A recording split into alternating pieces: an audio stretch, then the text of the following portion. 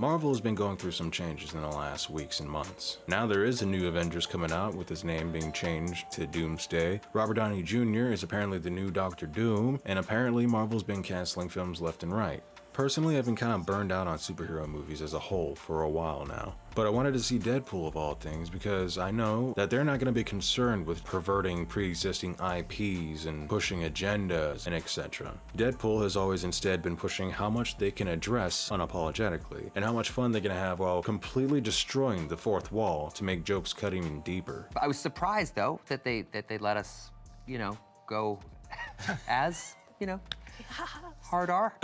Half the time I felt like I was watching a South Park special with how little fucks were given to say the things that everyone's thinking but nobody wants to say aloud, or at least not in any professional capacity. It's refreshing to get something that's just honest and just riffs to his heart's content. And all for our enjoyment. Let me repeat that. Our enjoyment. For the fans of filmmaking and superheroes alike, not that strange alienating stepmother that thought she could step in and arrogantly take the reins of something sacred that existed fine long before her. Ryan Reynolds has fought for this movie to get made right, and on occasion, you might remember seeing headlines here and there of him sticking his neck out. So will this do much to make me look forward to more Marvel movies? No. But what I will look forward to are the specific and passionate people who are fighting for a vision that's not whatever Phase 4 was. Even though it sets up some nice things that could possibly be taken off with, I just don't trust anyone else to give the same kind of genuine care and love for the material they're working with. Deadpool and Wolverine is the diamond in the rough these days. This wasn't just some formulaic, safe, godless hash from Disney Plus Ackle shite. Whoops, how did that get in there? Deadpool and Wolverine is something else. It's a fever dream, a passion project, a love letter for the love of filmmaking and the history of superhero movies since the very first X-Men.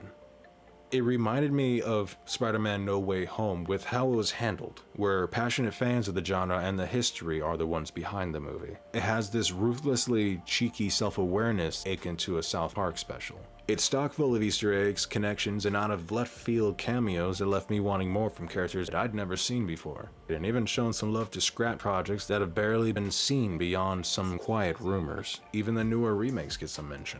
It manages to incorporate a lot of references and connections, possibly leaving the door open for some characters and ideas, while giving sure closure to others. I liked the first Deadpool quite a bit. It was bursting at the seams with personality and potential, with a practice and restraint in budget. The sequel was a much bigger budget, but I felt it was more akin to a Family Guy special with its lenient use of gags and cameos as jokes. The third has got to be my personal favorite right now. It feels like a full-on fever dream most of the time, like we're seeing some passionate artists who are fans of the superhero movies coming together and making something they themselves cherish and want to share with the world. Those kinds of experiences you want to share with everyone else.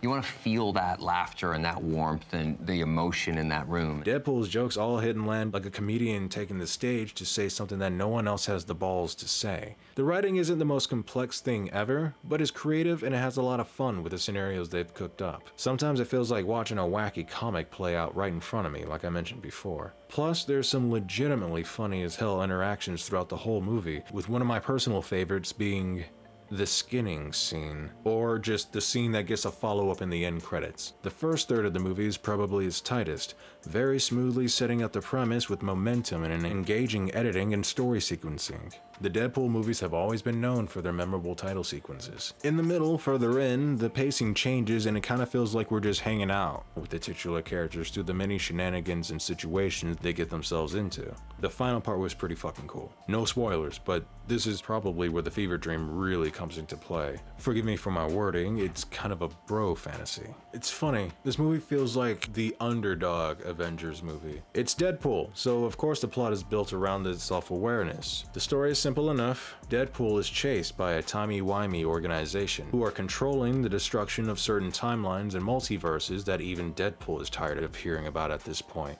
He and Wolverine end up being tossed into a void universe, which is essentially a Mad Max world of references and cutting room floor material. This is where they meet a bunch of other cut characters from other projects, and this is where a lot of creative scenarios and team-ups come together, and the rest of the movie just feels like this fever dream of a comic book come to life on screen.